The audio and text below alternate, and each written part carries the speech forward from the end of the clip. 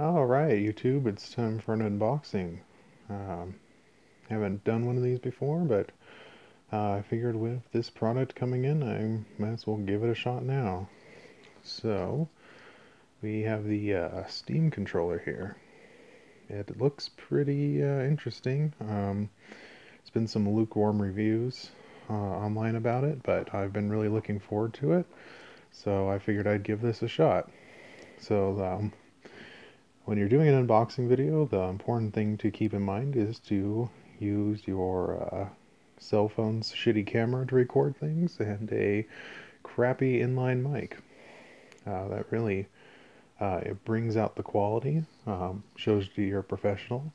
Don't have a tripod, just to hold it kind of shakily in your hand a little bit, and then try to use a sharp object in the other hand to open it. A box cutter in this case. So, assuming that I don't split some of my arteries open, this should go pretty well. Not much on the outside of the box. You just got your standard high quality press shots of the device, kind of in a wraparound sleeve configuration here. The print quality is very nice though, and I do like that it's kind of a mix like matte and glossy finish. In the corner you can see that the Steam logo is kind of made of a glossy material against the black matte of the box. It's from a design perspective, it's a really nice choice. So you wouldn't really expect much else from Valve. Yeah, and so just two little kind of sellotape clasps here in the way of me removing the sleeve. There we go. Off that bad boy comes. And so here we have the box that's under the sleeve. It's just kind of a nice matte material.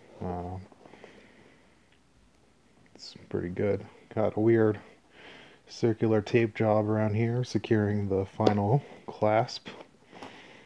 Let's see if we can figure out which way this is supposed to open up for maximum presentation value. I'm going to guess it's this way. All right. Ah, and there it is. Yeah, without the battery, it's a lot lighter than I would expect. I'll zoom in and show it off in the product form in a second here, but just see what else we got in the box. We've got the wireless dongle for connecting it to your computer. That's probably a good idea. Two batteries wrapped up in kind of like a plastic shrink wrap. I wish there was a rechargeable battery in this, much like the PS4 controller, but they decided to go the Xbox route of making you slap some Duracells in that bad boy. So, a little disappointing, but you know, what can you do? Alright, underneath this cardboard fixture we have here is our quick start guide. And a controller product guide. It's full of words, words that are printed on paper. I probably won't read them. And hidden, kind of like in a side area here. Kind of zoom in to see how like bizarre of an arrangement that is this thing. What is this? Oh, it's kind of a USB. Yeah, I need to look at that quick start guide. I think it just goes in like that. And we've made this. Okay, so I'm assuming there's a cable in here as well. Oh yeah. There we are. Yep, the cable. Okay, so this whole setup here, the dongle and the other dongle, and then this cable here, should be what connects to your PC. I bet that's for like some sort of corded operation. Let's see here. Yeah, here's a port here to connect the controller. So looks like you can wire it as well. I'll do an impressions video later and you can see how well that works. But let's take an actual look at the product itself now. see. So here we are. It does have the comparison of looking like an owl, and indeed, I think it does look like an owl a little bit. These trackpads being the eyeballs, and having the 4 buttons and the protruding joystick on its face, just like an owl. So I can see where that comparison comes from. We've got our triggers here. They're dual stage, so you can use it like an analog trigger, just like on your Xbox 360 controller, but you can also press it in, much in the way that the GameCube controller was a 2-stage analog trigger. So that's pretty neat. We got these paddles here. That's for removing the battery housing and giving you some third triggers on the bottom. So when you're holding it, you can just kind of squeeze down there and hit whatever else you're mapping. If I can get my autofocus to do its thing here. Come on. No, it's just not having it. Okay. Hold it back a little bit farther then.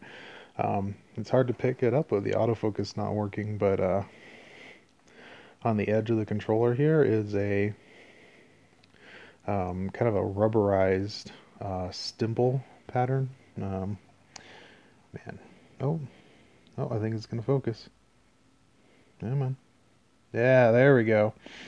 It's actually, in the camera I can see it a lot better than with my eyeballs. It's actually less of like the stipple pattern on the Xbox One controller, and it's more of kind of a raised dot design. And I really like that. It gives it some grip. Looks as though you can press it in. So you can get I would say L3, but it's the only stick, so you just get an optional click in here. Trackpads click in as well. Overall, I really do like the visual design of it. Feels comfortable, at least in one hand. Obviously, without a tripod, I can't put both hands on it. So, yeah, all in all, a great packaging design. Really like the look of the box, the look of the sleeve. Simple, easy to use guide here.